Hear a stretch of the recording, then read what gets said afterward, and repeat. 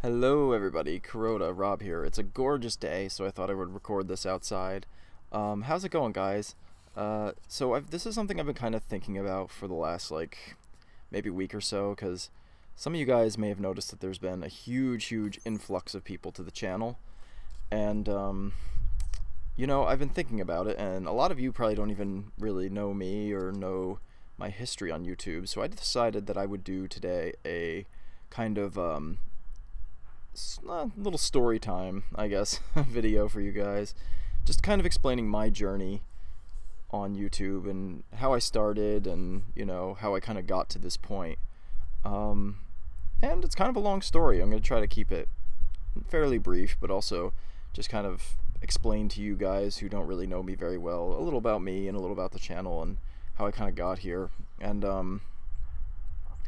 another thing I wanted to kind of highlight is just sort of what you can expect from my channel if you subscribed. And I thought this would be kind of fun too for even my regular subscribers who have maybe been here for quite a while but haven't been here since the very beginning. So I think I thought this would be a kind of an interesting little exercise and see, just where this takes us. So I guess before I really get into like how I started the channel, I need to talk about something else, which is my original channel called Select Player, which I did with my brother Walt. Now, before I get into that, you guys might have noticed on my banner there is sort of a picture of myself, and my wife Rachel is behind me, and there's it looks like a player select screen of other people on there.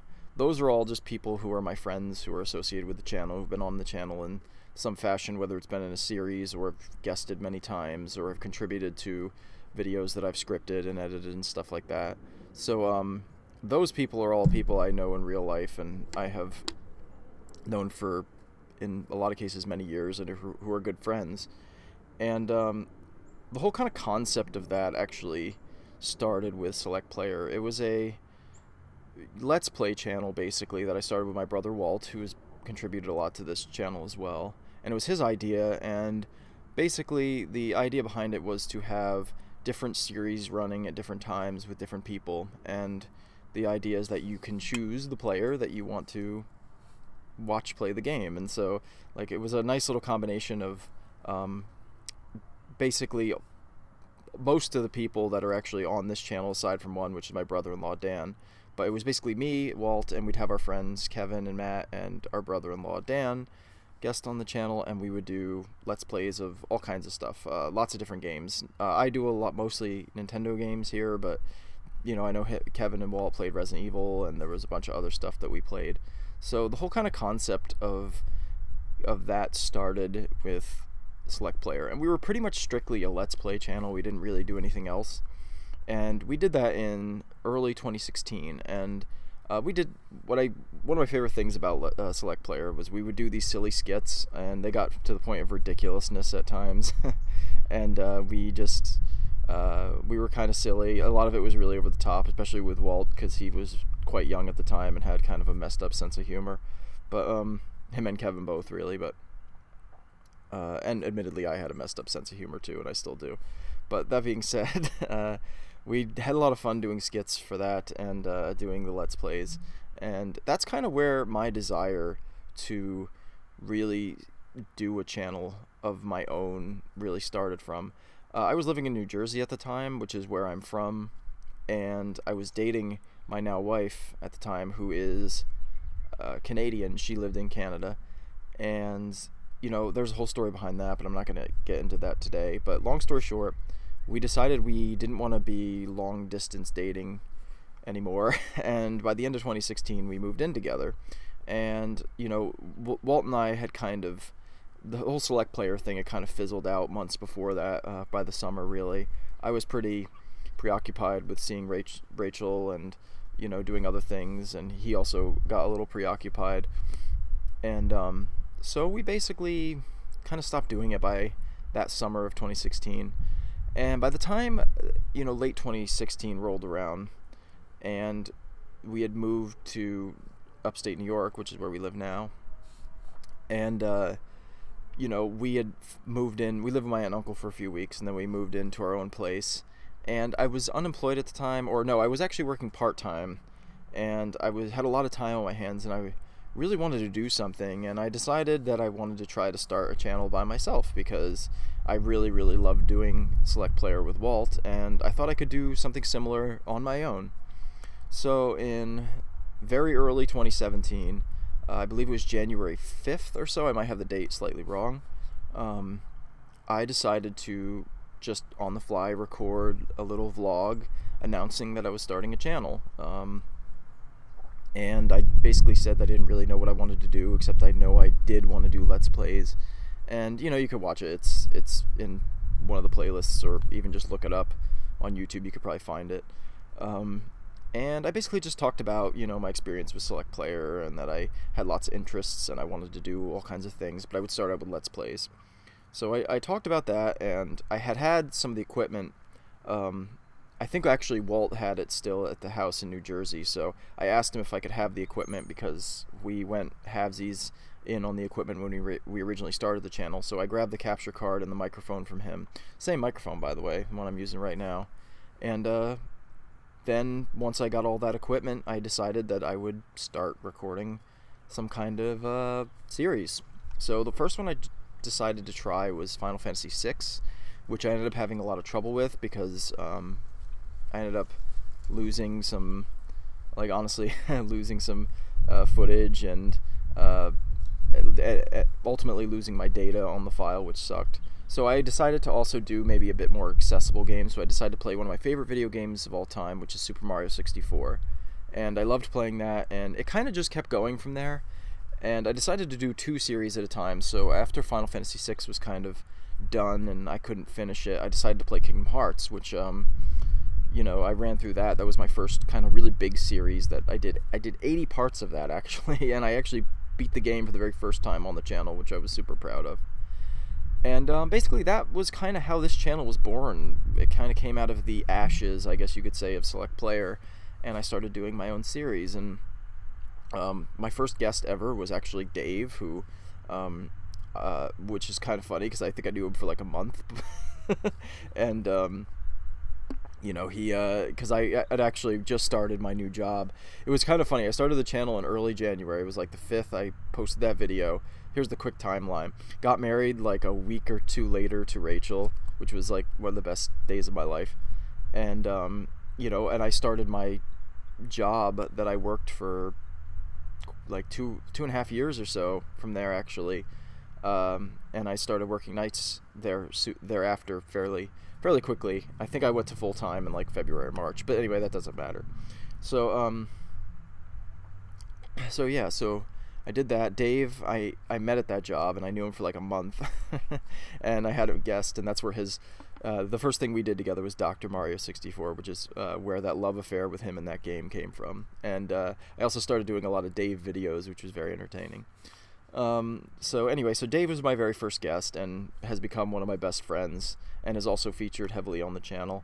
And my second guest ever was my wife, Rachel, and she was kind of hesitant to guest at first because she was just feeling a little anxious about it, and she thought maybe to take the edge off, she'd have a little wine and I'd drink, and we did the very first drunk Mario Golf, which was really fun. And that kind of loosened her up, and she liked it. And then we decided to do a series together, which was Yoshi's Woolly World. And that was kind of how her and I started doing series together. So for the first year of the channel, really, I pretty much did Let's Plays, mostly on my own. And I did the Yoshi's Woolly World series with Rachel. And then, you know, we would go to Canada and visit Rachel's family. And when we were there, we would record episodes. I'd bring all the equipment, and we'd record episodes of like Pikmin with Steven, also known as Yoshi King, and James. Also, I recall doing Turtles in Time with him. And we'd go to Jersey, and if my friends from Jersey would come up, we would do, you know, I'd do stuff with like Matt, who's been on the channel a bunch, as you guys know, and Kev, of course, those two having been on Select Player, right, eventually coming into the channel as well. So that's kind of how, like, the core Kuroda crew, as I call them, kind of were incorporated into the channel. And so you'd have basically me, Rachel, Dave, Walt, and Kev, and Matt, and James, and Steven. So there's like 8 of us. So those are basically the core people that you see on the top of the banner right now on the channel is us. So it's pretty cool. It's nice to have such good friends. I love you guys that have contributed heavily to the channel, both with guesting and doing all kinds of videos and live streams and special videos, stuff like, you know, the unboxings I've done with Matt, and, you know, the live streams I've done with Steven and him basically saving me in Pikmin, and all the collaborations I've done with James with, you know, things like we've done discussion videos, and we've done we did the Metroid video and all that, but I'm getting ahead of myself. You know, so all of you guys who helped contribute to the videos and stuff, it's been great. You know, I've had a great time. But in 2017, anyway, aside from Let's Plays, I did start kind of, well, I guess that's when I first started doing live streams too, in mid-summer or so. And the first big live stream I did was Super Mario World with Rachel, and that's where I first got my first sort of big influx of subscribers, which took me from like 16 subscribers or something like that to, I think it was like 30, and I was thrilled. I was like really thrilled to have that many subscribers. And I started getting regulars on the channel who would come and check out our live streams and watch the Let's Plays and stuff.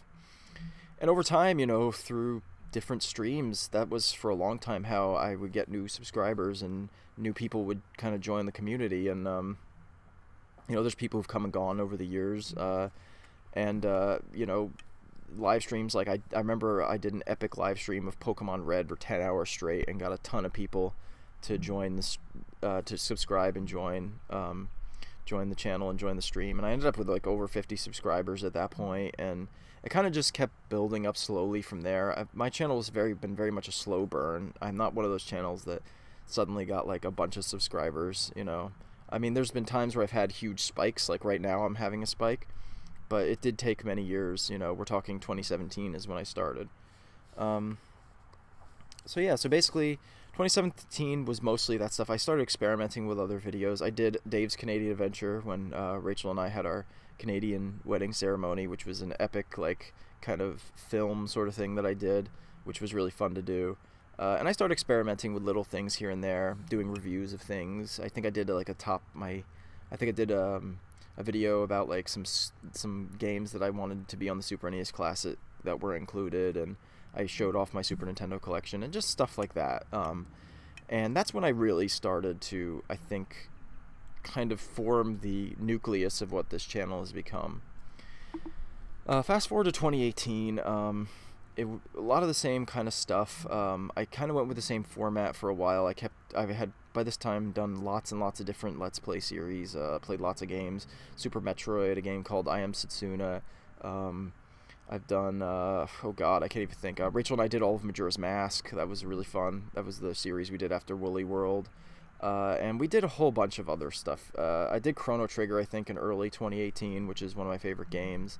And just a whole bunch of other games. I can't even think of them all, but you can check them out. All the playlists, or if you go to the playlist channel, you can see all the playlists of my different Let's Plays if you're interested. Many hours of videos.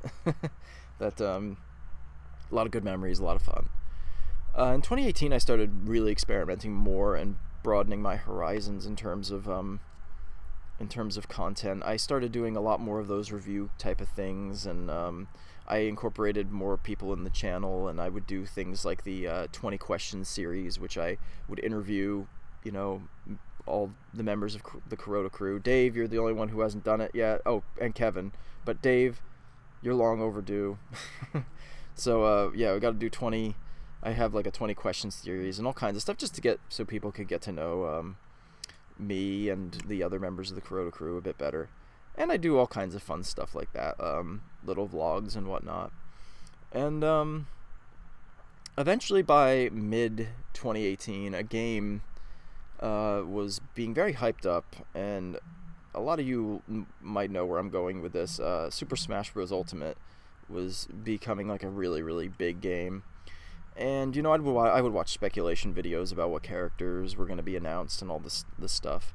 And I just really had a lot to say, so I started making a few speculation videos, which suddenly got me more views than I'd ever gotten before. I think the first one that I got was like 7 characters that should be in Super Smash Bros. Ultimate, and that was my first video to break 1,000 views, which was crazy. And then I made a sequel to that. Maybe sequel isn't the right word, but I made another video called 7 more characters that are likely to be in Super Smash Bros. Ultimate, and that was my first sort of viral video, which in the span of a couple weeks got like over 100,000 views, and it's still, right now as of the recording of this, my most viewed video on the channel, which was crazy. I never expected something like that, and I decided to kind of ride that wave and kept making Super Smash Bros. Ultimate related content, and I got a whole bunch of subscribers. I went from like just over 100 subscribers to like, I think it was like 700 in the span of a couple weeks, which was crazy for me. And started getting a lot more people attending my live streams. I remember I was streaming like Subspace Emissary for Brawl and Sonic Mania around that time, and people were just coming in, and you know, people discovered me through the Sonic Mania streams as well as through the Smash videos, so I got a ton of people, a lot of like really great people who become really great friends and mainstays on the channel, people like Aaron and 3D and Sakara and people like that, and you guys all know who you are, but you guys started becoming regulars on the channel, and around that time I also decided to make a Discord, because I had quite a few people that were pushing me to start a Discord, so I did that, and yeah, the Discord's still going. It's been a really great fun time, and we've become quite a tight and awesome community. So yeah, the Discord's been wonderful. I started that around that time, and I was very surprised and very like, I don't know, it was very gratifying having all that success, because I'd already put like over I think I'd put a year and a half into the channel of regularly updating and you know, uploading videos and recording stuff. I put a lot of time and effort into it, so to start seeing some real, you know, success and returns was really gratifying. And you know, it's always exciting when you're even mildly successful at something that you love to do. And as I've said many times on the channel, this channel is my passion, so it's been a great fun time and a wild ride. But yeah, so around that time, you know, I had started getting, like I said, a huge influx of subscribers, and with the Smash thing, I decided to start doing a series called character analysis videos, because there were other people in the Smash speculation community that were just doing a way better job and more thorough job and just putting out content more regularly. People like Papagenos and Billy Bo 10,000 and a few others that I can think of. And there's too much competition with it, so I decided that I didn't really want to, you know, scour GameFAQs forums for every little like post that Vergibin would make, or, you know, follow every leak I could find on 4chan and post about it. I just wasn't about that. I didn't really want to do that, and the channel was always so much more than just like doing Smash speculation. But what I loved about that time period was especially doing those character analysis videos, which were basically like, I would pick a character and I basically analyze their chances of becoming the next fighter in Smash Ultimate or whatever, which was really fun. But what doing those videos taught me was really how to do a proper script, and like a voiceover and editing, and that was an extremely useful skill to really start not mastering, but really start building upon, because it led to other videos starting in 2019, particularly a video that is right now still growing and still getting tons of views, and recently, as of I think it was yesterday, as of the recording of this, just hit 100,000 views, which is like crazy and very humbling.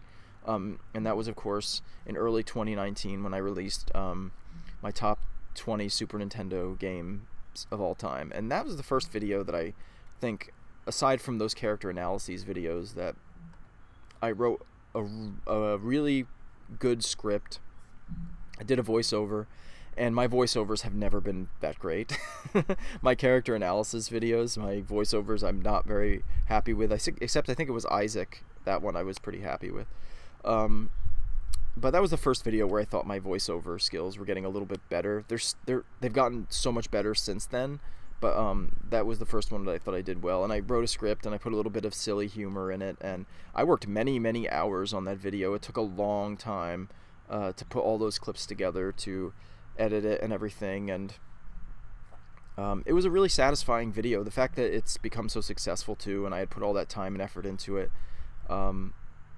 it's very, very satisfying and very gratifying, and I'm very grateful for it.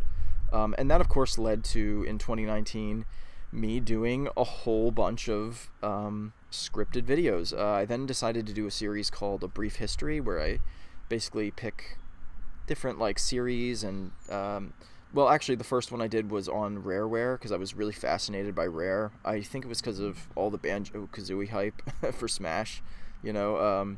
I really wanted to, and my love, just undying love of the first 3 Donkey Kong Country games, that I really wanted to explore Rare and the company, and I did research on them, and I recall watching another video that was kind of a history of them, and I was like, well, I'd like to do like a brief history, something more concise than the one I watched, because I think the one I watched was like an hour long, and I wanted like a bite-sized, like 10-minute video to do, so I did a brief history of Rare. That turned out really well. I was really pleased with that. I was really pleased with my voiceover in that and the script. I scripted, edited, voiceover, everything myself, and then I ended up collaborating with James again on another one, because he is quite a good writer, and I wanted to do something with him anyway, so I did a brief history of Metroid, and that was another video that turned out really well and I was really happy with.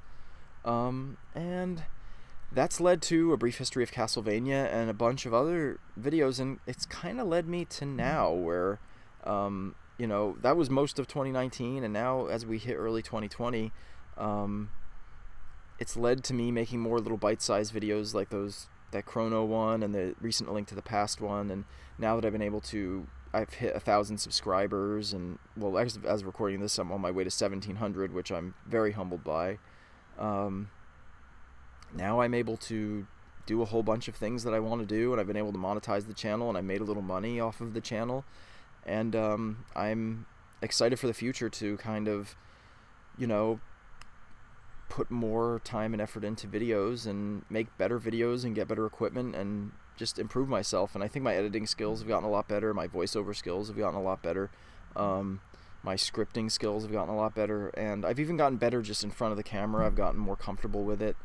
And so to you new people who are kind of, you know, unfamiliar with my channel and what my regular content is, I guess I would just say expect Let's Plays still, because that is always going to be the core of this channel. Scripted videos, reviews that I do of stuff, movies, not just video games, movies and other things. I used to do a Sunday album reviews, which series which I've moved kind of to a different channel where I called Sound of Music. It's actually a podcast that I do with my friend Andrew, and yeah, I don't know what else to say. Like, it's kind of led me to today, and I feel very happy about all the success I've got, and you know, I think my channel has something for everyone in terms of the gaming world. If you like Let's Plays, if you like kind of, you know, reviews of games, if you like live streams, if you like scripted kind of informational sort of videos about video games and other things like that. I have a lot of stuff that I've been working on, and it takes time and a lot of effort, and I know not everything I make is for everybody, but those are the kind of things you can expect, and that's pretty much been my journey so far on YouTube. So it's been a wild ride, and I've been really grateful for it, and I'm excited to see where I go in the future. But anyway, this video is getting kind of long. Just thought I'd give you guys a kind of brief history, a brief history of Kuroda, I guess, to let you guys know what my journey has been like on YouTube, and I look forward to seeing where the future takes me. But with that, guys, I'm gonna get out of here and enjoy this beautiful day, and thanks for watching. Peace.